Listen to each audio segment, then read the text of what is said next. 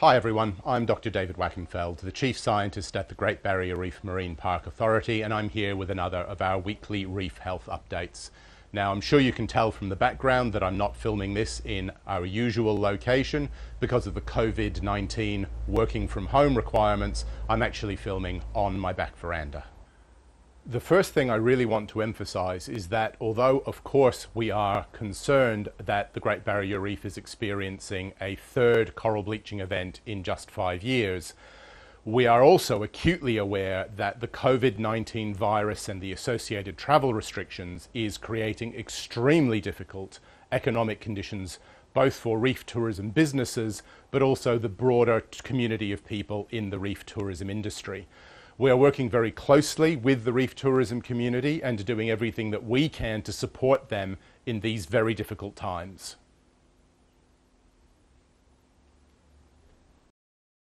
The aerial surveys for coral bleaching that were led by the ARC Centre of Excellence for Coral Reef Studies were finished last week. They surveyed more than 1,000 reefs across the length and breadth of the Great Barrier Reef, and they found very variable results. So they found reefs that were moderately and severely bleached, widely spread throughout the Great Barrier Reef, but they also found reefs with no or negligible bleaching.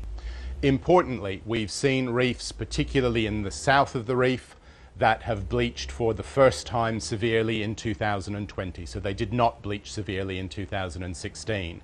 But we've also seen reefs that have bleached severely in 2016, 2017, and again this year in 2020. And so the spatial pattern of bleaching is really quite variable in different parts of the park.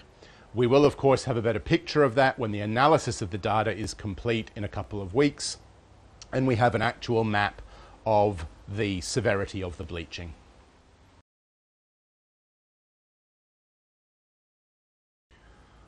One of the really important things for us to stress is that most of the tourism areas of the reef suffered either no, negligible, or moderate bleaching, and that's relatively good news. There's only really one exception to that, which is one of the tourism areas in the south of the Great Barrier Reef, which did suffer severe bleaching. But overall, this is a relatively good news story in an otherwise quite concerning coral bleaching event.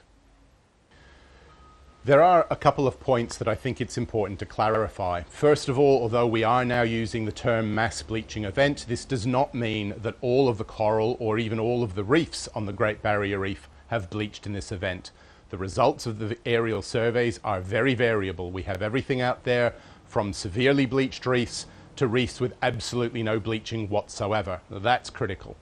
The second thing I want to clarify is that coral bleaching is a stress response. A bleached coral is stressed and it is starving, but it is not dead. Particularly on reefs where the bleaching severity was negligible or moderate, we will probably see many, perhaps most, of those corals survive. And of course, that's incredibly important for the recovery potential of the reef into the future. On the reefs that are more severely bleached, of course, we are concerned that we are likely to see higher, though still variable, levels of coral mortality. Of course, we have operational constraints because of social distancing and traveling rules because of COVID-19, and that is affecting our field management program. But nonetheless, we still have rangers and boats out there on the water in the marine park, and one of the jobs that those rangers are doing is to conduct bleaching impact assessment surveys. And so those in-water surveys will complement the results that we already have from the aerial surveys. Now, in the longer term, it will still be the long-term monitoring program of the Australian Institute of Marine Science that provides us with critical ongoing reef health information, particularly helping us understand both the cumulative impacts of the various events that are affecting the reef, but also the recovery processes and how reefs and corals are recovering in between extreme events. Because we are now out of the summer peak risk period and the reef has actually cooled very rapidly over the month of March, we're now going to revert to doing these reef health updates on a monthly basis, not a weekly basis.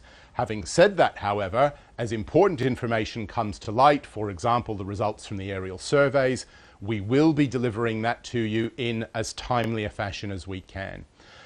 I'm going to sign off now. Please stay safe, everybody. These are very challenging times for everyone, and I will see you for the next Reef Health Update. Thank you.